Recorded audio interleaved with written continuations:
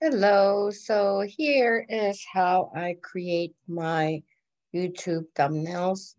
I thought I would share this process with you guys because I had a lot of questions before about how I did those effects. I learned this from my YouTube coach, um, and I will link her YouTube channel below in the description. So she taught me this, and let's start. All right, we're going to go to elements and then gradients. And I'm going to select, I like this one most of the time, so I'll select that. I'll just drag and drop this. And then you can change the colors here on top. So I want to make this like a pink and yellow one. So I'm going to do that for the first one. And then for the second one, again, click on that. Sorry.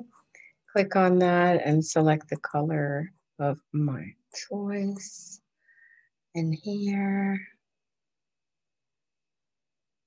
okay. The next thing I do is I select one of my pictures. So the YouTube thumbnail I'm making right now is gonna be about the video I'm gonna upload this video, which is how to create YouTube thumbnails. So let's find something. Okay, let's make something funny. This is YouTube. We can make something interactive. It's like I'm saying YouTube here. Haha. Anyway, so I selected a picture, kind of made it bigger, like to fit at least like the health of the screen. Click on the picture and then effects, background remover. First thing I do is to remove the background.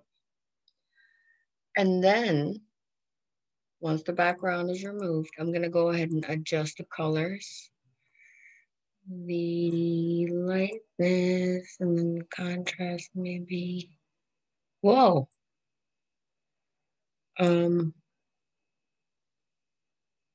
Okay.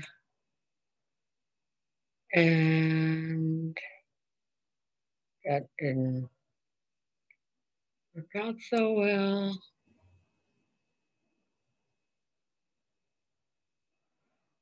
Anyway, I don't think I did a good job with the colors, but you get the picture.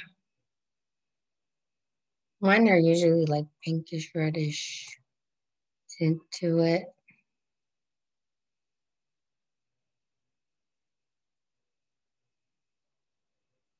Anyway, so once I adjusted the colors, which I don't think this is really a good picture, but anyway, what I'm going to do, I'm going to copy this picture and paste it again. So now you see there's two layers of it.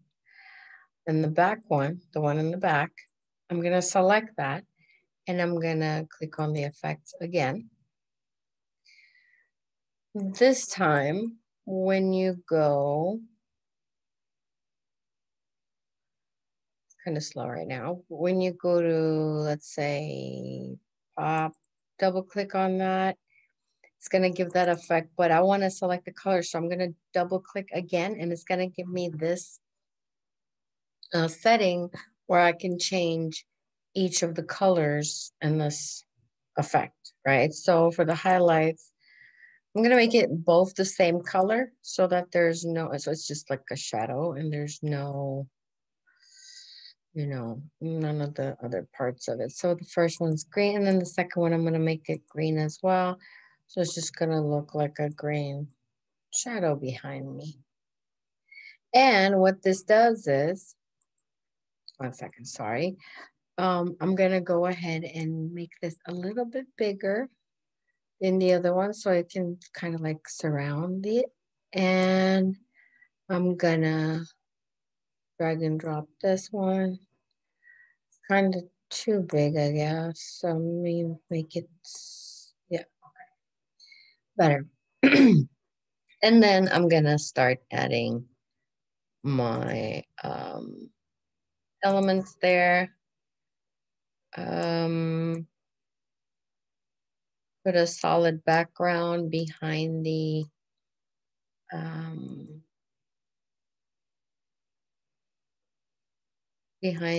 letters. What was gonna be the title or the caption on the thumbnail? It's gonna be create YouTube thumbnails. Create YouTube thumbnails. So okay, so I just need how to. I'm gonna change the colors. Don't worry. How to create YouTube. So in between, I'm gonna find a YouTube elements. Let's see. Okay, good. Perfect. YouTube. Yep. And here we can start. First, I'm going to change the color of that one, and then I'm going to make this one. Oh, sorry. Click on the color, make it white, and then click on the color. Make it black. And add the text. I'm just going to use my heading. It's going to be how to, which is, it's going to be on black.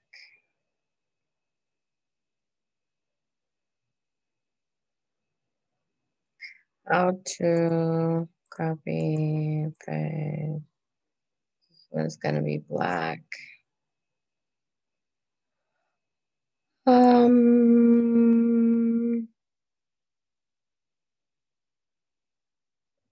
Create YouTube. Oh, it was already copied, so I'm just going to paste here, drag it here. How to create YouTube thumbnails. Ooh, so I'm just going to change that to fit better.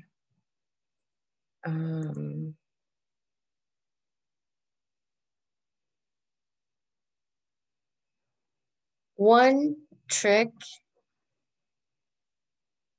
I do, I don't know if this is the right contrast. I may change it. However, one trick I do is I go ahead, and again, I learned this from my YouTube coach. Set this, I'm sorry, resize to see it at 10%. And if I can still read the captions on the thumbnail, that it's good. Because that's almost as close to the size as you would see on your phone when you're going through YouTube thumbnails. So that's a good tip. Let's go back. That's better. And then I put something like another picture behind it, like a background to make it more. I can put like, or no, that's too busy. Yeah, here. So I can put this one. No, it's not gonna look like this.